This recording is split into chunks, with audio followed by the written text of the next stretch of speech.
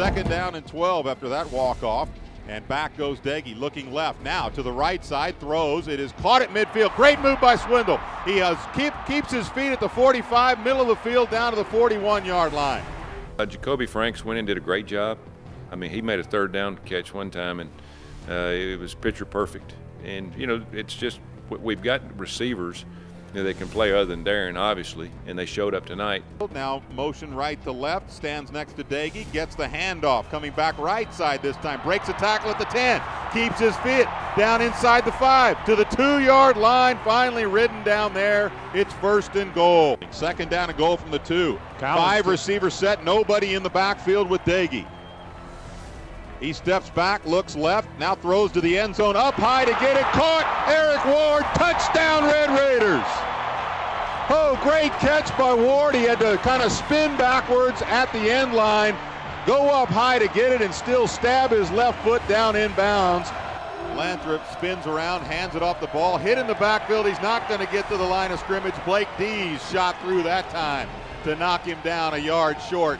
5 of 9 on 3rd down conversion so far, and Doege doesn't even step back, just throws it right to the middle of the field, and it is caught on the slant and all the way down inside the 20 to the 15. Jumping up and down is Eric Ward. 2nd and 4 from the 10, and the handoff left side into the end zone. Touchdown Red Raiders. Eric Stevens gets the call and gets the score for Texas Tech. He's a winner. He's definitely a winner. He scrambled around, got out of the pocket. You know, some things I thought he could do. You know, haven't had a chance to see it a whole lot live just because they wear the non-contact jerseys and stuff in scrimmages. But I knew he was capable of it. I thought he did a good job for 2 weeks in a row, really taking what they gave us. Running the football for 134 yards on the ground. And this, the 1st and goal from the 8. Doege steps back and throws to the end zone. Touchdown Red Raiders. Well, that was quick. And it's Jace Amaro.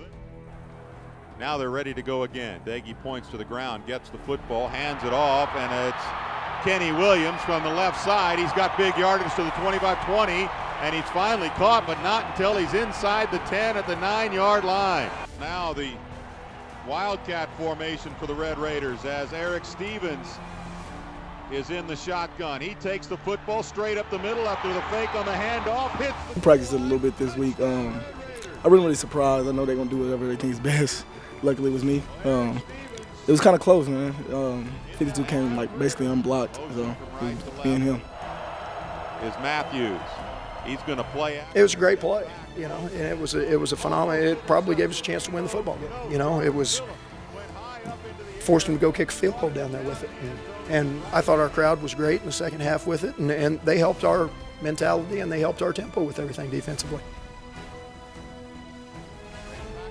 Nah, so he's a little faster than possible.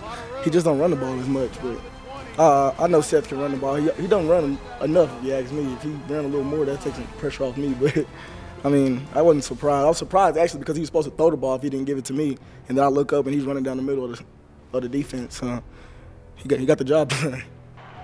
4th down and goal from the 3. A touchdown, an extra point would win it. Doege steps back to throw, flat-footed. Now he steps back even further. Can't find anybody. Looking right and left. Goes left and wide open. Touchdown, Red Raiders! And left, they covered it up pretty good. And Doege did a great job keeping the play alive. And we work a lot of scramble drills. And he went and Eric Ward broke his route and came back out, and the rest is history.